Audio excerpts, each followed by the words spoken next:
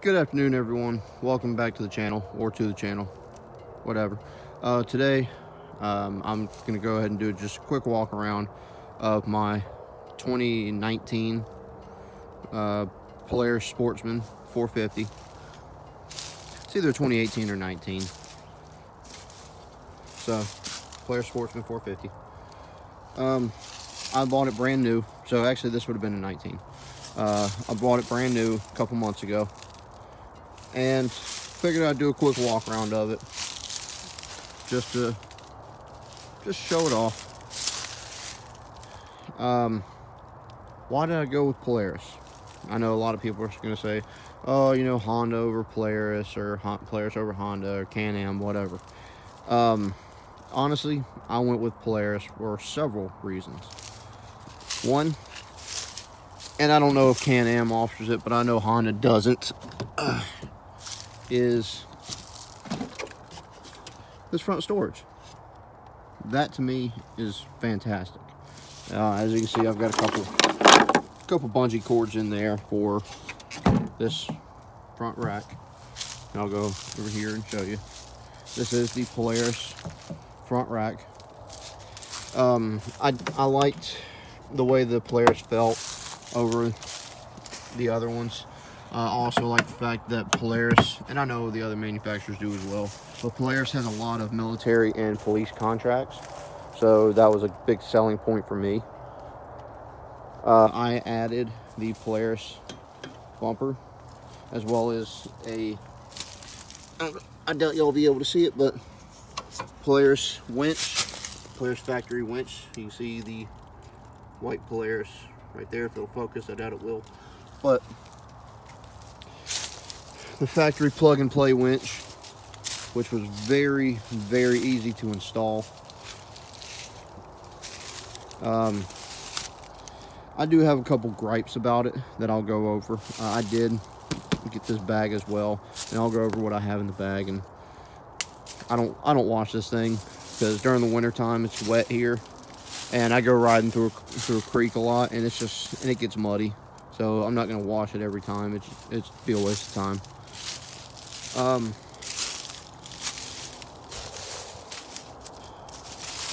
There's not really too many gripes that I have on it, but one big gripe that I'll show you, and this is just personal stuff. It's nothing wrong with the vehicle at all.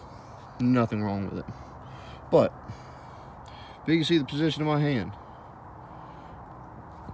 when you're riding, your thumb, or my thumb at least, is pointed way out, and that's just not really comfortable. So what I find myself doing is sticking my thumb up a little bit higher to where my thumb rests right here instead of right here, pointed way out. And they make something to where it's more of a motorcycle grip, where when you turn it, it pushes this in. I may try that later on just to see. I'll go ahead and cut it on. So Polaris pops up, and I just kind of drove it over to this spot, and right now it's 108 degrees. Yeah, the check engine light's on because it's not running.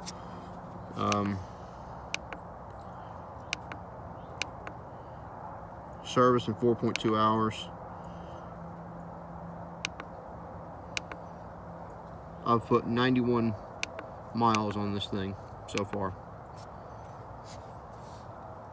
It's done very good, very well, I should say. Another gripe that I have is right here, the shifter. The shifter sucks. I understand why they did it, but the shifter sucks. If you're sitting a little bit farther forward like this, and you go to put it in park, your shifter can hit your knee. Or if you have longer legs, that shifter can hit your knee when you pull it down to put it in park. I've done that a couple times, and it's very, very annoying. But that's a gripe I can deal with. Other than that, there's really not a whole lot else that I don't like about this. It's a fantastic ride. Handles bumps great. I actually helped a neighbor of mine out and I was helping him work on his Ford Mustang, his older, a little bit older Ford Mustang, and we needed to get it in his driveway, so I pulled it with this, and the ATV did not struggle at all. And I know a lot of people are going to say, oh, you know, it's a belt-driven vehicle, and I don't know if I'll be able to get a good shot of it. Yeah, I'm not going to be able to get a good shot of it, but it's got a drive belt instead of an actual drive shaft. And yeah, I was an idiot and backed into a tree kind of hard and broke that off, but it's plastic, it's whatever. But here's what the guy that I bought the ATV from told me. And like I said, I bought it new. They built it for me the day before I bought it. And I bought it Rockingham, South Carolina. I live in North Carolina, so I drove an hour and a half to go get it. And a great place to go deal with. But the guy that was telling me about it said, as long as you keep it in low range, you know, when you're doing your normal trail riding, essentially under 15 miles an hour, and you do all your heavy hauling, or you know, your towing in low gear, or any of your, you know, steep hill climbs or stuff like that, or if you're going to work in your yard, just keep it in low range. And that's what I do. I've put it in high. Maybe I've driven maybe 2 or 3 miles out of the 91 miles I have on here. 2 or 3, maybe 4 miles max in high range. Because I mean, it cruises at 15, 16 miles an hour in low range, no problem. And the 570s will do even more. So that whole thing about, you know, oh, it's a belt-driven vehicle and the belts are garbage. It's only garbage when you abuse it and do what you're not supposed to do with it. So, but I will go over some of the contents of what I have in the bag here real quick. Right here I have a entrenching tool. I didn't go with a collapsible one, and this is an actual military entrenching tool. I did not go with a collapsible one because if I needed to use it, having a handle on it like this will be a lot nicer. And I've got the bag to store it in. I got a machete, and I've actually got a cheap Husky saw, hand saw. And actually, that works pretty well. I bought it at Home Depot for like less than $10. That's all I've got in here as of right now. I will put more in there later. I'll go ahead and show you. And I did bend this right here when I rear-ended the tree. I did bend this a little bit, but I don't really care. Doesn't matter.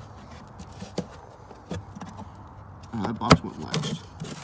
So I do have a little snatch strap, or what they call it, a tree saver. And then I do have up in here a military 5,000 pound strap. See right there, 5,000 pound capacity.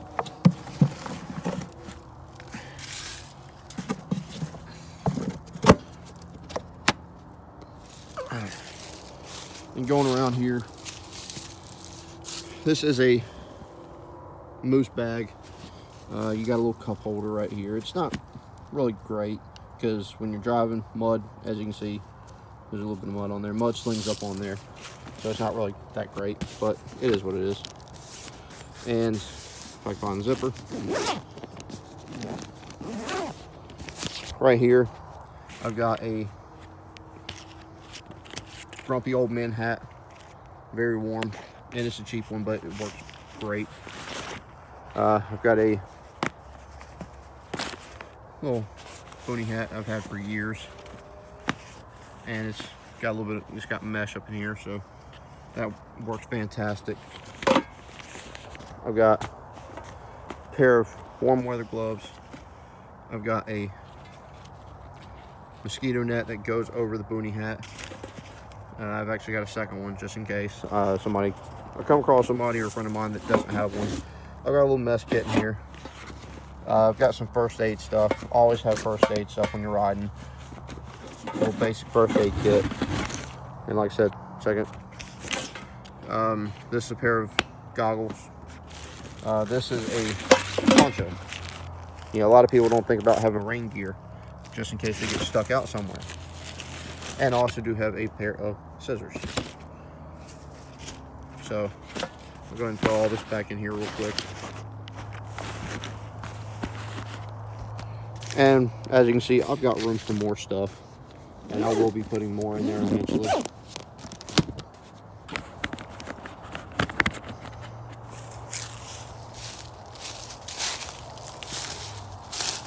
And like on this side, there's another bottle holder. And these bags get very dirty, but it is what it is. All right, open that up.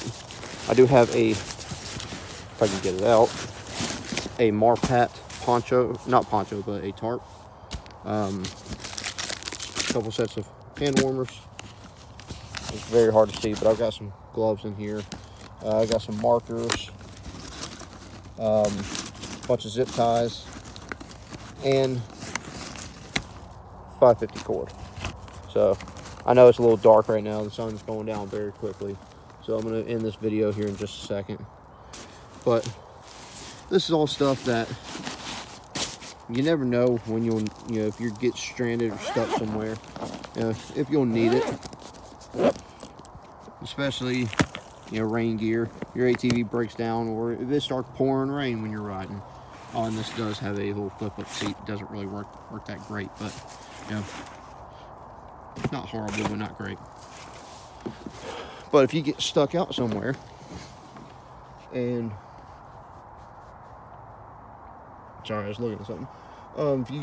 If you're out riding and it starts pouring rain and you don't want to wait in the rain anymore, or if it starts snowing, something like that, you can pop out that Marpat tarp and use the 550 cord and zip ties, and you can cover yourself up. And use the poncho while you're doing that, or something.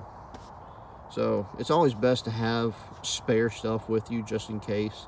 I mean, of course, you need to dress for how you ride. Everybody knows that. But it's nice having some spare stuff, especially if it's raining or something like that, and you're starting to get wet or starting to get cold or something like that. You can change out, change a poncho out, or throw a second poncho on or something. But with that said, I'll go ahead and do a quick startup. And one thing is, this does have a key, like a ignition like a standard car. So this is the key. You stick it in, turn it on, and it does rebound like a normal car. Now, it will not start unless the parking brake is engaged. So I'm going to go ahead and lock it in since I'm holding my phone. So it does lock in right there. And I'll go ahead and start it. Starts right up, no problem, and as it should. So, but with that said, I'm going to go ahead and stop it right here since it's getting dark outside. There's the lights, low beam, high beam. And they do make a kit that turns both of them on at the same time. But with that said, I'll go ahead and stop the video here. Y'all have a great day, and I'll talk to y'all later.